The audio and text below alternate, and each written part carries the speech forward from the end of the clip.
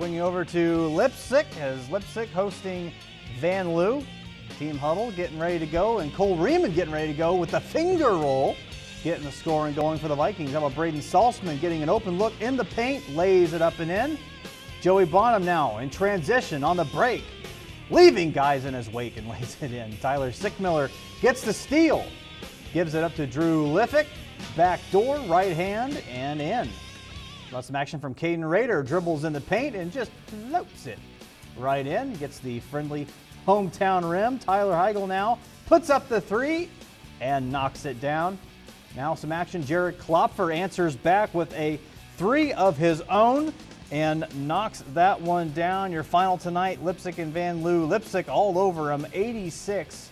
Dylan Schrader with almost a triple-double, 1 assist away, 12 points, 10 boards, and 9 assists. Drew Liffick with 10 points, 4 rebounds, and 5 steals.